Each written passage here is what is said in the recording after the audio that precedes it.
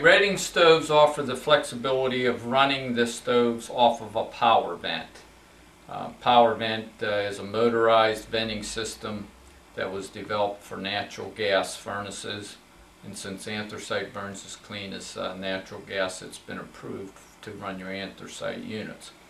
Now, part of that system requires a thermal overload sensor.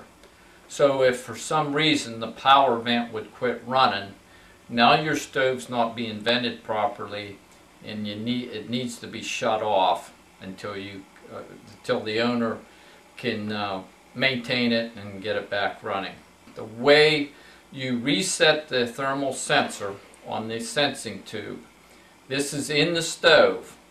You have hot gases coming back through the tube since there's no ventilation on the unit, and there's a thermal sensor inside this that when it feels that heat, it opens up and breaks the power circuit to the feeder on the Redding anthracite stove. So you got the problem solved, whatever it is. Now it's time to reset the thermal sensor. Inside this hole, there's a little reset button to close the thermal sensor back up after it's been tripped for whatever reason. When your power vent quits venting the stove, that heat will move back out of the tube and into the box and open that thermal sensor. So you just put a rod right down in the hole and push, and you'll hear that button, or kind of feel that button reset itself. And now you've closed the circuit back up, and it'll feed the electricity from your receptacle over into your feeder. All this is a thermal switch. Your electric comes off of your receptacle or power strip, goes through here, and you plug your feeder into this end of the cord to feed the coal into the stove. Hello, I want to welcome you to the section on how to start up an automatic feed stove. This is a Redding Lehigh model. The Redding Lehigh model is very similar to the other Redding stoves, so once you see how this unit starts up, you'll be able to start the other models up just as easily. Matter of fact, a lot of your automatic anthracite units are very similar on startup. And this is the hopper.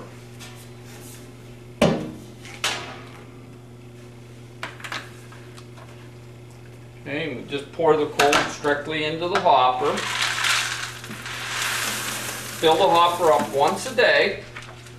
The automatic feed system will keep feeding and keep the fire going all the time.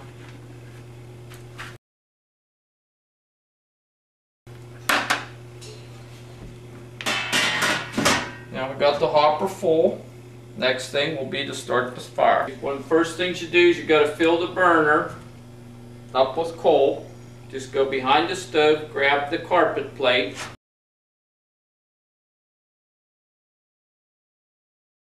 And jiggle it till you hear the coal going in the pan. This is your starter block. Burns at a very high temperature. Put it on the cast iron burner, shove it up to where the top air holes start, right in about this area here. Make sure you got a ½ inch or more of coal on top of the burner. Then you light it. Close the door quickly.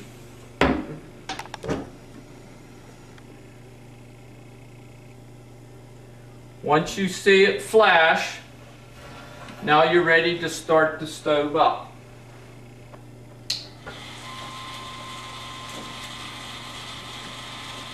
Go to your rheostat feed, or if you have a thermostat, whatever type of control system you have, you turn it on so it's at maximum feed. Not so much for the feed, but for the maximum airflow. The air coming up through the starter is what builds the temperature up to get the carbon in the anthracite lit. Carbon burns at a very high temperature. As a result of that, you have to have something to light it, to get it going at a high temperature. On this speed control rheostat, it's a little bit different than normal.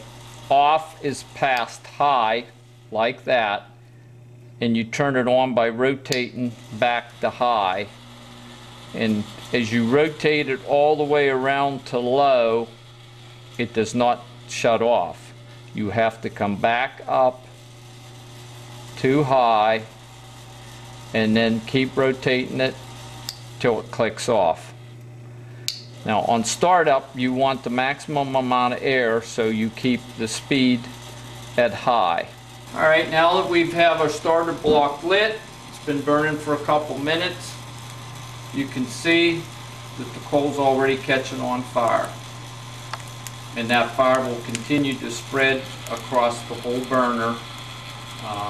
And then after it burns up all the coal on the burner, it'll settle down in about an hour. Band the fire based on the feed rate coming in.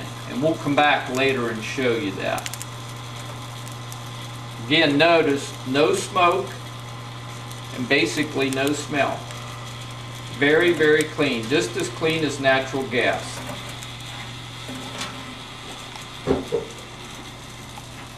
On this unit here, we have bottom draft going straight through the wall, hooked up to a power vent.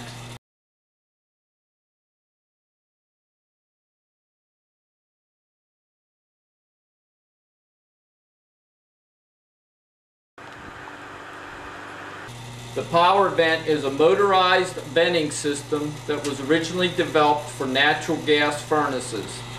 Since anthracite burns as clean as natural gas, this system's approved also for running anthracite stoves. This unit right here is attached directly to the flue on the stove. This is what we call our barometric damper.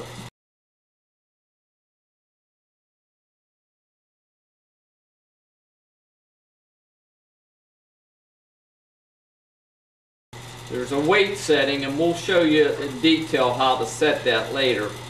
But there's a weight setting on this that determines the draft pull that swings the door open.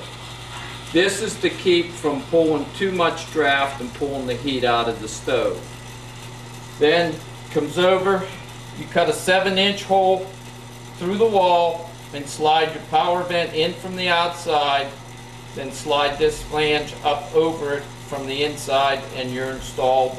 Bring your wiring in, plug it in, and set the speed control to give you the proper draft. And it's that simple. Obviously, this unit gives you a lot of flexibility to locate your stove anywhere in your house where you would like it, as long as you have access to an outside wall to mount your power vent. Power vent is much, much cheaper than a chimney, and obviously a lot more flexible. See now that the stove's been burning for a while that you have a band of fire. Length of that band can be increased down to within an inch of the edge, and as long as you maintain at least an inch of dead ash, you're not wasting your coal. Once you start pushing hot coal over the edge, then obviously you have the stroke up too high and you're wasting your coal. Again, you notice there's no smoke, and if you were here you would notice there's no smell. So, couple things about these stoves, some nice safety features.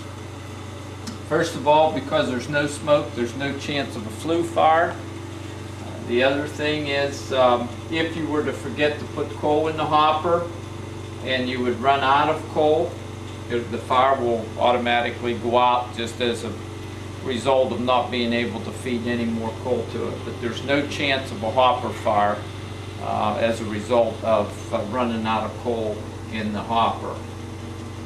And of course, on this unit here with the power vent, there's the safety feature that if the power vent were to quit running, the heat will come back up the tube on the heat sensor, open up the switch, and shut the feeder down.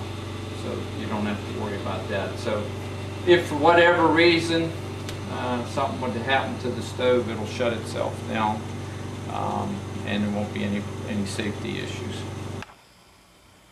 Okay, Keystoker manufactures stoves, hot air furnaces, and boilers. They're one of the few companies that manufactures a boiler. This unit here is an automatic, thermostatically controlled anthracite boiler. The operation consists of putting coal in the hopper once a day, burns rice coal, has an automatic feeder system that kicks on based on the thermostat, pushes the coal down into the boiler, into the combustion chamber where the coal is burnt on a heavy cast iron burner. Air is blown in the bottom and up through the holes for the combustion, and after the coal's done burning, it keeps feeding and drops off into the ash pan. Generate your heat up into the combustion chamber. This area here is the water jacket. Gases go up and around the water jacket and out the exhaust. Also offers the option of a domestic coil for heating your domestic hot water, a lot more economical than electric or gas. Thermostatic controlled, bonded on there for the hot water system. Ash door where you pull your ashes out once a day. The efficiency of this unit's over 80%, very similar to a modern oil furnace, and a lot more economical to run.